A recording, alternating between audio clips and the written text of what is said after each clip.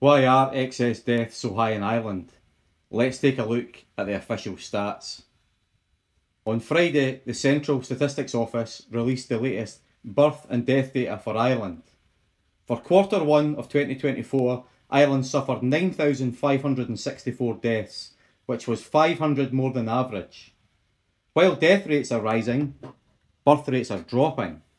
In Q1, there were 13,482 births registered in Ireland, which was 600 fewer than in 2023 for the same period, and continues a trend of low birth rates. The total fertility rate for Ireland is now down to 1.5. In order for a nation to naturally replace its population, the fertility rate needs to be 2.1, meaning the only way Ireland can sustain or grow its population now is through immigration. More on that later. Looking at total deaths by year in Ireland, you can see that in 2020 there were 31,900 deaths. This was on a par with the 31,500 average we saw in 2018 and 2019. Strange given that we were supposedly living through a deadly pandemic. The COVID-19 vaccine rollout began on the 29th of December 2020. Bear that in mind. It was not until 2021 that Ireland experienced a significant jump in mortality, with over 2,500 excess deaths that year. Similar to what we saw in Scotland, New Zealand and Australia, Ireland would also go on to experience record mortality levels in 2022, with over 3,200 excess deaths, a 10% increase on average. A further 3,100 excess deaths occurred in 2023, and Ireland continues to suffer extra deaths into 2024. In total, we have now seen over 10,000 excess deaths since January 2021.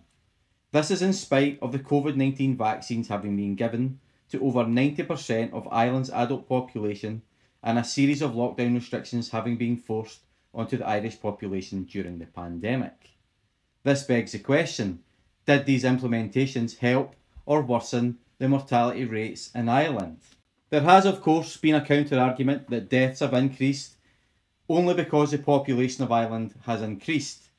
In reality, however, the population has been fairly steady, with any increase being driven by younger immigrants and not by an ageing population. There has been a significant increase in immigration into Ireland over recent years.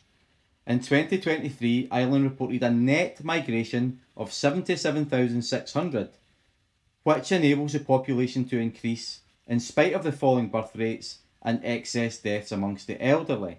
There was a total migration of 141,000 people into Ireland in 2023, of which over 81,000 were of non-European descent. So in summary, Ireland has increasing death rates, falling birth rates, increasing immigration rates, the majority of whom from non-European descent. Thanks for watching guys, have a pint on me and please share this video.